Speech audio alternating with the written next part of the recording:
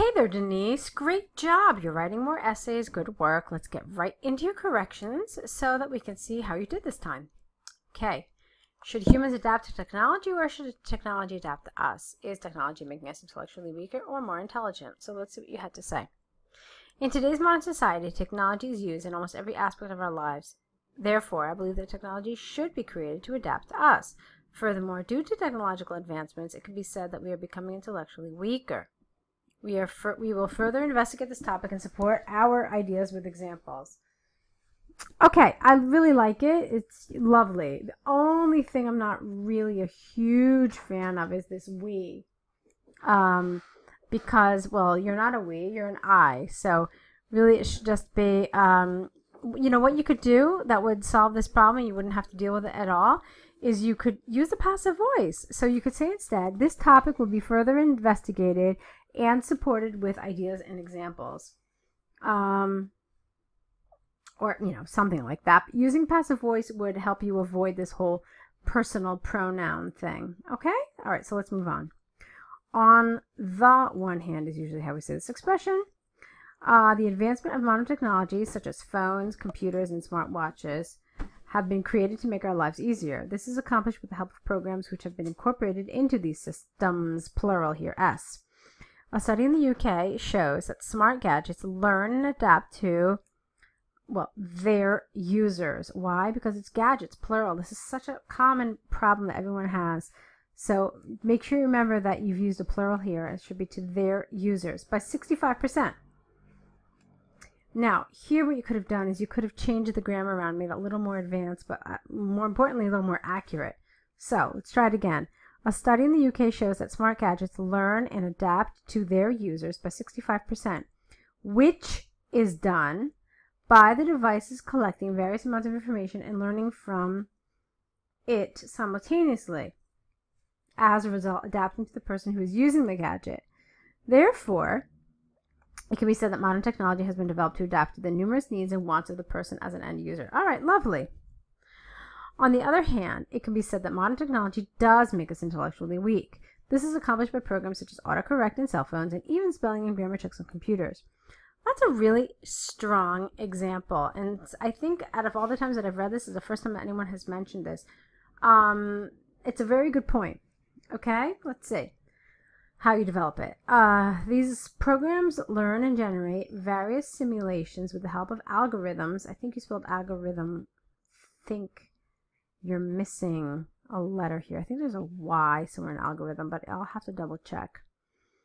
Okay, these programs learn and generate various simulations with the help of algorithms in order to come up with gestures and even starts. I don't know what you mean by starts. To correct our language or communicating with others. A study in Spain showed that the generation of the 21st century has become so used, careful the grammar here, used with a D, to their technology performing very small tasks such as autocorrect and spell check, that they have become 55% intellectually weaker compared to previous generations. Okay, I like everything so far that I've read. However, this is, remember, I mean, okay, obviously you're going to be coming up with different examples to support your argument, and, you know, these are things that you are basically fabricating, but do try to make sure that what you're the support you're giving is believable. I mean, you've got this thing here,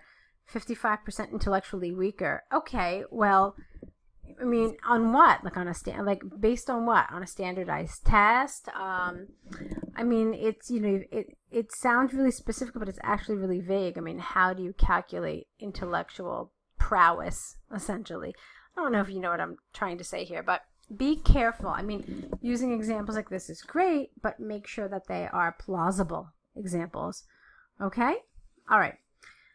As a result, the art of penmanship, along with other language skills, is disappearing and making us, the modern day people, weaker intellectually. Overall, I do believe that the advancements of technology in today's world have. Why? Because its advancements have been created to adapt to our ways of life, and as such have made us. Why? Again, advancements. This is such a common problem. All right, make sure these all fit. So Should be have made us intellectually weaker and dependent. All right, it's a nice job. I liked it. I mean, obviously there were some little mistakes, but on the whole, it was a good essay. Okay, so let's see. This is your cover letter. Let's see. Wow, long. What happened here? Really long. Remember, 150 words is the minimum. You should probably, you don't really need to write more than 200. I think you can write 200 words and be in a safe area, but let's see what you have to say here. I would like to I would like to apply for the advertised post of project manager listed on the website of Al-Shaya job openings. I'm currently employed with OSN, where I'm recognized for my management skills and ability to coordinate a team of 70 technicians through a systematic environmental database, which includes the following. What do you mean the following? Shouldn't you have a colon here? Which includes the following: Oracle, Unify, and IBS, full stop. The ability to solve disputes, misunderstandings between why is this happening? You've got a capital here, and this is not a full sentence, so this is a little confusing. You really need to clean up the syntax here. Okay, I was also given the responsibility to calculate problems with the operating systems and try to determine methods to solve issues. Not the issues, but issues in general, because you haven't really mentioned which issues, so it's just general issues. The other responsibilities that I took over were, because it's responsibilities, were making sure that technicians followed the health and safety regulations, plural, of the company, manage the cash collection by technicians, and hand it over to the accounting department. I would have preferred maybe a different word. It becomes a little awkward here. Don't have really a suggestion that comes to the top of my head without spending much of your precious time, but I'm not really crazy about this. As well as, now here's a problem. Check it out. Look, here you have an ing. So, the responsibilities I took over was making sure, and then you have a noun. This should be managing cash collection and handing it over to the accounting department, as well as preparing.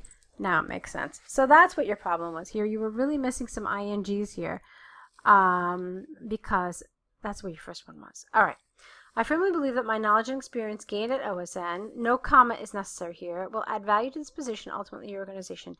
Don't know why you hit return here, why you hit enter. You shouldn't have. It should have been part of the same paragraph. Okay. I have also worked with the design group as an assistant manager, where no comma is necessary here.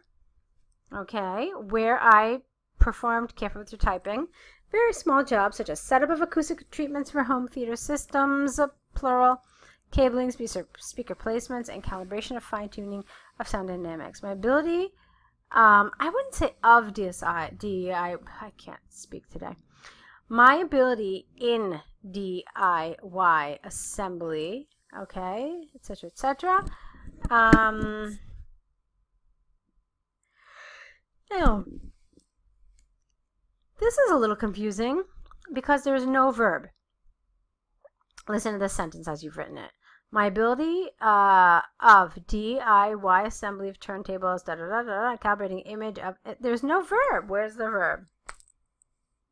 All right, so you either needed to add this to your previous sentence where you had that list, or you needed to find a verb somewhere. Okay, I have gained knowledge and expertise in almost every aspect of the management field. I would appreciate the opportunity. Now, this is something I feel really needs support. I mean, what does that mean in every area? You should have said here, including this, this, this, this, and this, or something. You have to, that's something that really needs some explanation. Maybe, you know, you needed a little less up in this paragraph, but when you say something like that, that's rather impressive. You probably should have backed it up somehow. Okay, I would appreciate the opportunity to join an esteemed and reputable organization such as yours. Now, I'm going to tell you something else. This doesn't totally fit here. Here you're talking about your whole past experience, and all of a sudden you're telling them how much you want to work for them. Don't think it belongs here. I would have stopped here, and I would have probably put this like down here. Okay, I believe the combination of work experience along with my bachelor's degree in construction, technology, environmental regulation, compliance, and no comma necessary will attribute greatly to my ability to perform with the standards, careful, ARDS, that your organization requires. They always require it. They didn't just require it sometime in the past. Please have a look at my enclosed resume for detailed information of my work experience in education. Okay, this is a little, I mean, it's polite. You're saying have. I mean, you're saying please, but still, I would prefer you to be even more polite than this. In other words, please consider my resume, my attached resume for your consideration would be more than enough, okay? And then this looking forward to discuss, there's two problems with it. It's not formal enough. I want it to be, I am looking forward to, but then look at this. This has to be discussing, ing. So I am looking forward to discussing the position more in detail in person, okay? And then you've got sincerely. Now, how did you start your letter? Dear Sir, Ma'am. Which means that when you start your letter with the name of somebody you don't know, and it's this kind of generic, dear sir, ma'am, madam, whatever, you have to close your letter with yours faithfully. It's just a standard convention. But I know that examiners are looking for things like that. So please do write yours faithfully whenever you do not know the name of the person you're writing to, okay? All right, so some nice elements to both of these essays. Is there something after this? There shouldn't be. Nope, just a blank page. Okay, so a nice attempt. Good job with both of them. I mean, they both have some little things that need to be tweaked, so definitely tweak them. Add the errors to your error correction list, correct the essays, and send them back to us with your next essays. Please try to do this in the next 24 hours or so that you can really keep on top of all the things you've been learning in the course, in the video corrections, and so forth. All right, so great job, and I can't wait to see your next essays.